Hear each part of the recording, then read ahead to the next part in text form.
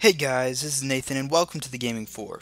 Today in this Unturned map editor tutorial, I'm going to be showing you guys how to place a bunker well, and then also how to disguise its location.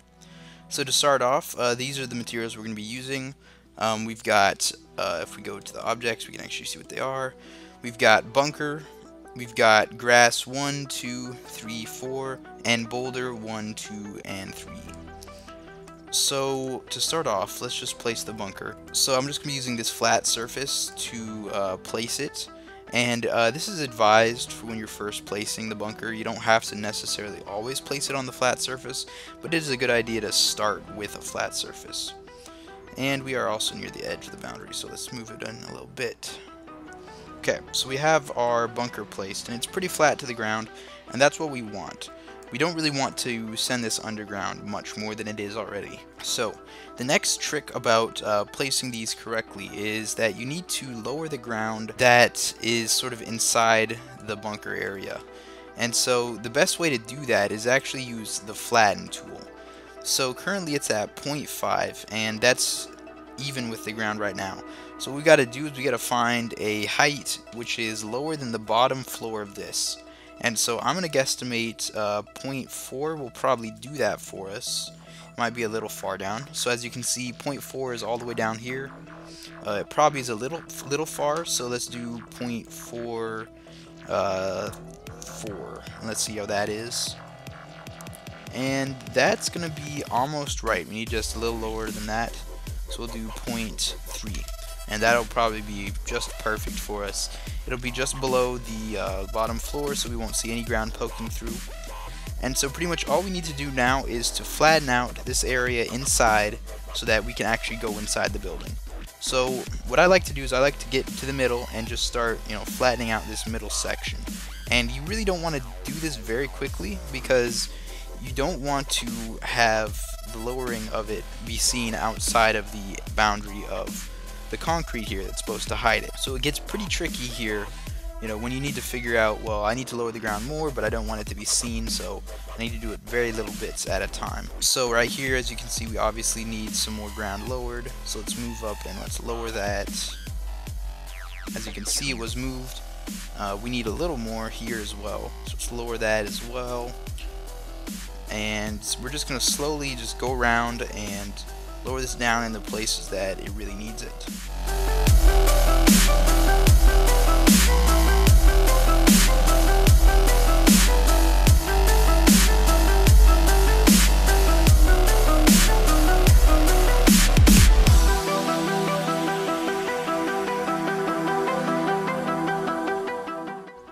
Okay, so as you guys may have noticed, now that I've got pretty much all of the inside clear of this the ground, we have run into a sort of problem where we've got big caverns opening up, which we really don't want.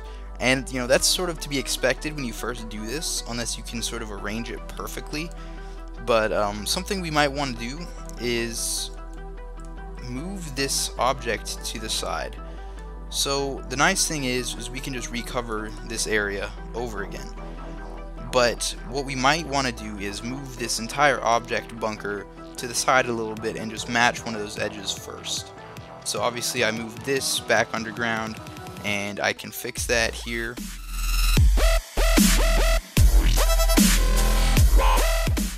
Okay, this is going to get a little tricky because we got to sort of cover up those areas that we actually flattened or lowered too much.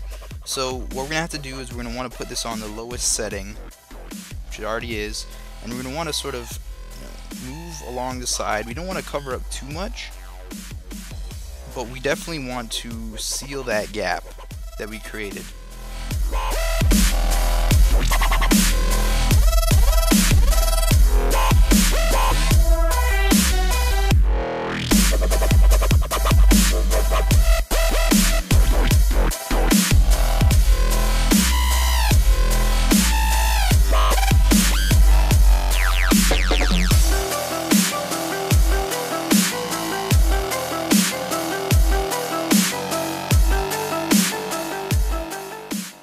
Okay, so I finally fixed this edge, And you know, this is sort of tricky work. It really is. You sort of just gotta mess with it until it sort of fits. So there's not really any other better way to do this besides just sort of tweaking it and tweaking it until you can get it just right. Also over here you see I've got a little extra room. I'm going to move this over. We're still fine on this edge, but what that allowed me to do is just cover up this edge just as much as I needed to. So the only edge I'm really working on is this one right here, and that should be pretty simple. Alright, so that should do it for us. We've got this entire bunker and it is underground. Now when it comes to disguising it, there's a few things you can do. Some of them you don't even have to mess with those objects over there. So we will be using those, but one of the first things that you can do right away to sort of hide this a little better is by just moving it down. And what this sort of does is those edges that you have successfully covered over, it'll just put this underneath those. So obviously over here there's nothing under it, so you can't really hide it that way. But if you just push it down a little bit, it'll hide a lot of that concrete. The downside to this is you start seeing, you know, these sort of curved in sections, and it's not going to be even all the way around. So that is the downside to that, but this is a good way to start hiding it. Now moving on to using these sections over here. So we've got this large grass section, and you know, this is pretty decent to cover things. I wouldn't suggest it though if you want to cover it on a super flat landscape, because the problem with this is that it's raised up and it doesn't look very natural. So if you're walking around in the landscape and you see, you know, this weird lumpy piece of grass, you're gonna think, well, okay, that's the grass object, I know that for sure, and they're probably hiding something using that. So really, you might give it away more than hide it if you use this type of grass. But you can definitely use that in more mountainous, hilly areas where it's gonna fit in a lot better. But on a flat plane, you're going to want to use this flat piece of grass, which is, I think it's grass number 2. Yeah, grass number 2. And so the best way to use this is to just place it down on the ground. And you're going to want to sort of checkerboard this, fill in all the areas with this flat piece of grass object. So I'm going to also lower it down a little bit, get it to blend into the grass a little more. So I'm just going to copy paste this piece of grass and sort of drag it over, fit the edges nicely together, and sort of continue this till the whole thing is covered. And in fact, I can select a whole section here and copy and paste it across. Now of course this is not going to be perfect, as you can already see. This grass item is sort of a different color, I think, from the grass that's already there. And also if you start getting overlapping segments, they start doing this weird glitchy thing where they're sort of overlapping. So it's not perfect, but it'll do the job to some extent. Now of course you want to leave this bunker door open, otherwise the player themselves won't be able to get in. So you're pretty much not going to be able to disguise the hole completely. But you can do a decent job by putting, you know, this fake grass cover over it. Now, this by itself is not really going to fool anybody, just because it does look quite different, and you can tell pretty quickly that, you know, it's not actual grass here. So something that you'd probably want to combine with it is you're probably going to want to put some natural objects onto it, such as some grass and some other resources. So you can actually put trees on top of this. So that's a good way to disguise it. Sort of place trees on it, similar to the surrounding landscape. Of course, you're not just going to want trees on there. You're going to want, you know, the surrounding area to have trees as well. And I'm just choosing birch just because it was, you know, one of the first ones there. But if you sort of blend the trees in well enough, from the side and from below, it will be pretty hard to see. It'll just look like, you know, another patch of grass. Another thing that you can do is you can put a bunch of bushes on it. This will definitely hide the color of the grass a lot better, especially around the edges where it connects to the other grass. if you put bushes, I wouldn't cover it completely because then it'll make it look, you know, unusual. But definitely put some bushes around there if you want to disguise it in that way. And also putting bushes around the entrance to the bunker is a good idea as well. Though you do want to be careful of having bush leaves, you know, going inside it, unless you're just doing that on purpose for decoration. Who knows, you may be wanting to have that sort of feel. So let's just put a couple more bushes around and then fill the surrounding area with some bushes and then see how natural it looks.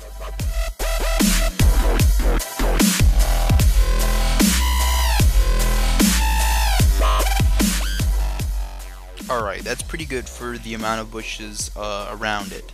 So from far, it's pretty hard to tell, you know, that there's a bunker there. As you get closer, it is still pretty hard to tell. The bushes cover it up really well. Even as you get right about on top of it, if you're not really paying attention, you won't really notice that that grass is a different color. So obviously if you get to this point, you might notice, you know, this grass is, you know, either a little glitchy because you got this little texture glitch where they're going into each other, or that it's not the right color. So of course it's not perfect. They will be able to find it, you know, if they put themselves in the right circumstance, but it'll definitely help disguise it, especially, you know, even just from here. It's pretty hard to tell that there's a bunker right there. Another thing you can do to make it a little more natural is maybe put some animal spawns, maybe some deer, maybe some wolves. That would be a good way to keep players away from this area.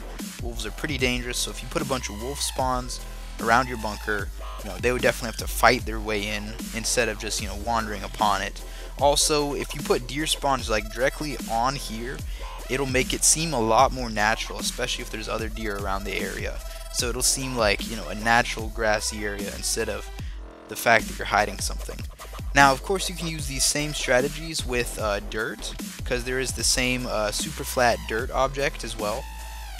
There's also the lumpy dirt object here, and that would probably only be very good for lumpy and hilly terrain, sort of. But we do have these rocks over here, and something that people like to do a lot is sort of embed rocks around their bunker. And this works, this is fine. The only problem with it is if the only rocks on your map happen to be around your bunker, putting rocks around your bunker may let people know that you're hiding something.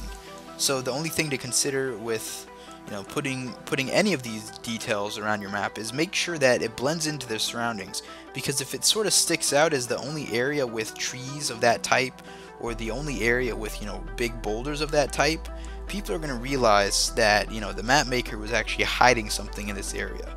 So boulders, you know, it's not a bad idea, but I wouldn't put the only source of boulders, you know, around your bunker here, because people are going to realize pretty quickly that they're just trying to hide something. Now, of course, if you have a lot of boulders in your forest in general, and you just put a few more, you know, in here to fit the theme, it will do a very good job of hiding it as well. It would just be another block of that color, pretty much. The only thing that's going to really distinguish this area from the rest of the grass is the different color. And so anything to break up that color, make it seem a little more natural, will help, of course.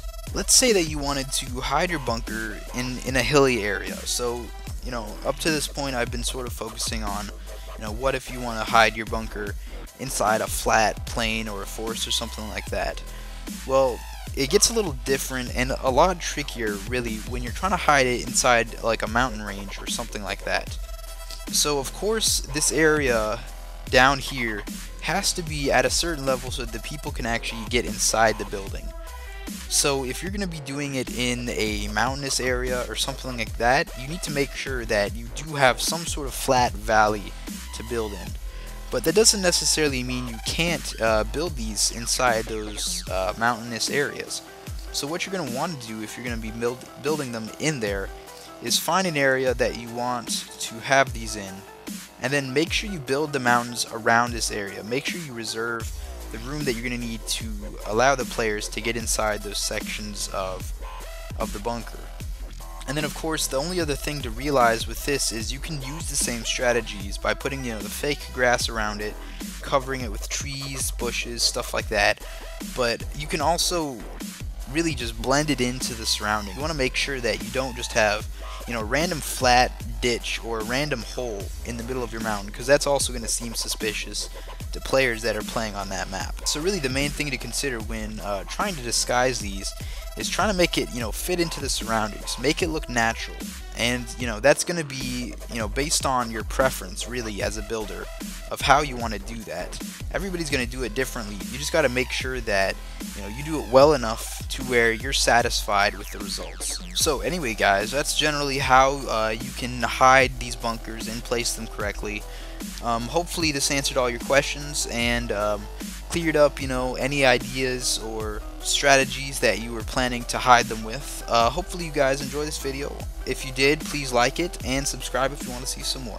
I will see you all later.